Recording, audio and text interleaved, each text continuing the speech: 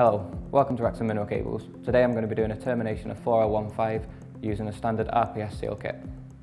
Our first step is to measure our shroud against the cable and cut the tip of the shroud. We'll cut it using a Stanley blade and then place it over the cable and pop it out of the way. Our next step is to remove the optional orange outer LSF sheath from the copper sheath. Mineral cable is known to draw moisture, however the amount of ingress will only ever reach around 2 inches. By following our termination procedure and removing 6 inches of copper sheath, you eliminate all potential moisture issues, providing of course you complete the termination within a reasonable time frame. Strip that back away from you, making sure you don't nick any of the copper cable.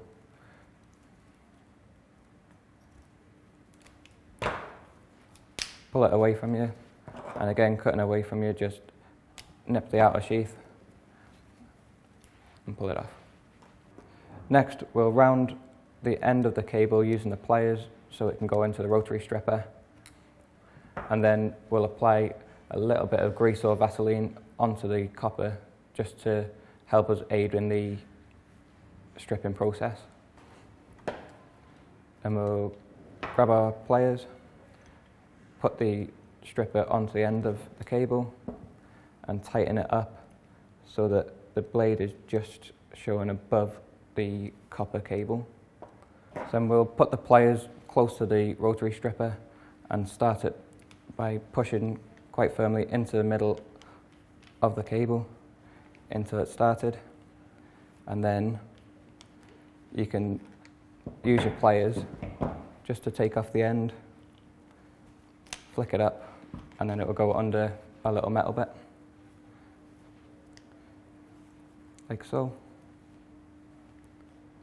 and then just strip all the way. So once you've got all the way to the end, just slacken your rotary stripper off, take that off, make sure that you've got a nice clean end ready for your gland and your pot to go on. Our next step is to put the gland over the top and put it all the way down, and then just leave that there out of the way. Then we'll get our pot, our RPS pot, pop it over the top and start it by hand until you feel it just grab. Then we'll take our pliers and our pot wrench and then push in whilst you're tightening. Just tighten it all the way until you have about 1 millimetre of sheath showing inside of your pot.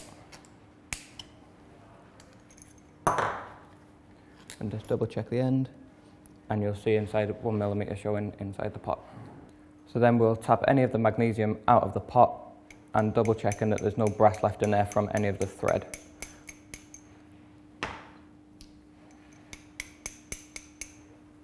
A nice clean end should look like this. So our next step now is to spread the conductors out, making sure that none of them are touching. Then we'll apply the compound from one side only, making sure we push it all the way down into the base of the pot until it starts coming out of the other side, so we know that there's no air locked inside of the pot, like so. Then we'll straighten our conductors back out, get rid of any of the excess compound, and put our stub cap over our conductors.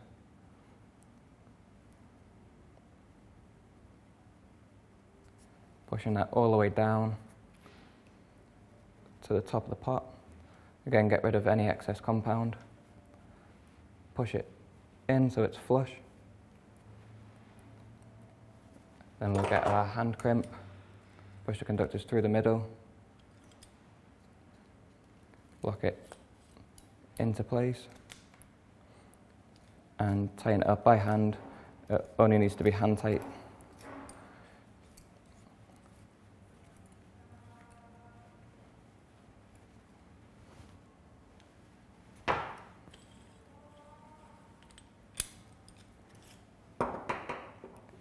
And then just run your fingers around the edge, making sure that it's been crimped. You should see 3 little crimps on each side. When the pot is crimped correctly, it will look something like this.